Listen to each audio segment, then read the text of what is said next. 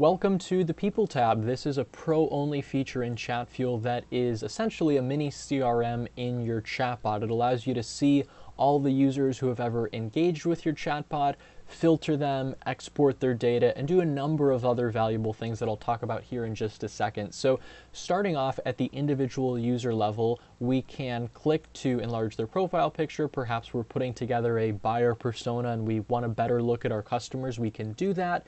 If we click on their name, it'll bring up this attribute box where we can see all the different attributes they've set.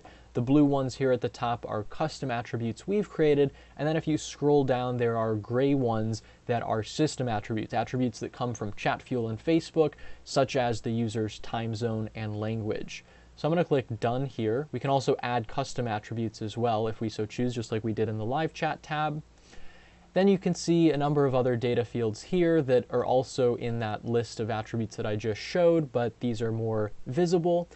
If you want as well, if you're searching through users and perhaps you want to initiate a live chat to ask them a question, you can do that by clicking the messenger icon here, and it'll redirect you to that live chat folder where you can then engage without the bot interrupting that conversation. But one of the most valuable things that you can do in the People tab is not just look broadly at your audience, but actually narrow it down and see users who meet a specific criteria. So for example, we could filter based on the attribute sessions. This is an attribute built in Chatfuel. It's not one that we've created, if you're wondering.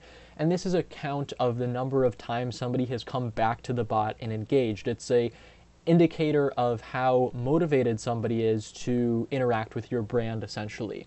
So I could say, I want to find all the people who have had greater than 5 sessions, perhaps. So these people have come back at least 6 times, and there's only 2 of them, right? Me, because this is a testing bot and nobody else is really engaging with it, which is as expected. So now that I see this list of 2 very qualified people who keep coming back again and again, who have a lot of retention in this bot, then if I want, I can do a couple things, right? I could send them a message, reach out individually. I could save them to a segment by clicking this Save to Segment button, which I'll talk about more in a second. I could also export these users to a CSV file, which is essentially an Excel spreadsheet. What that allows me to do, for those who aren't familiar, is on Facebook ads, which we'll talk about later in the course, in Facebook Ads Manager, I can upload this CSV file with this user data. Facebook will then find me new users and allow me to target new users who are similar to these existing users. So I know, hey, these people are more qualified, they share certain behaviors, and it's likely that I'll be able to convert them spending less money. So that is an extraordinarily valuable feature. Specifically, those are called custom and lookalike audiences in Facebook Ads Manager. More on that later in the course, though. Otherwise, I could filter people who perhaps have less than 5 sessions, right? I can filter out the inverse of that.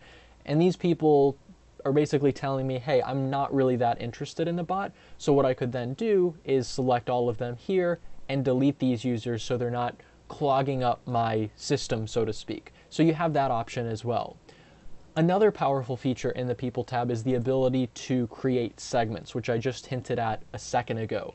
So what I can do here is, let's say I want to create a segment, a self-contained audience, essentially, of users. So let's say I want to find people who are men, and I'll build on this filter as well. I'll say men who have had at least 2 sessions.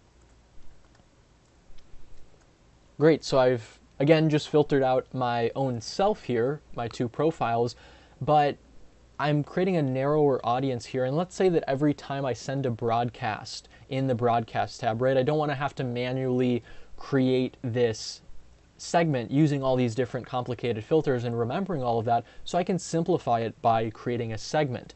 To do that, I would simply click here, Save to Segment. Once I do that, I can rename the segment here and call it Men with More Than 1 Session.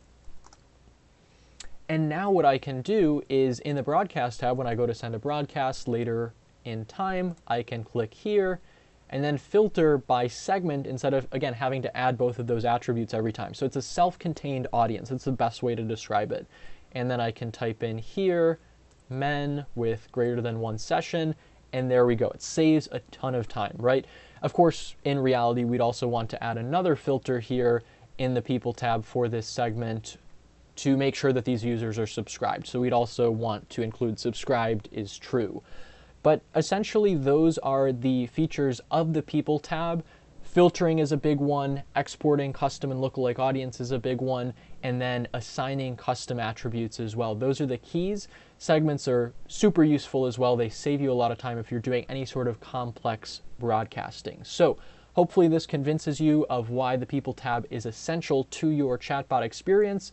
And now I challenge you to upgrade to Pro and test it out for yourself.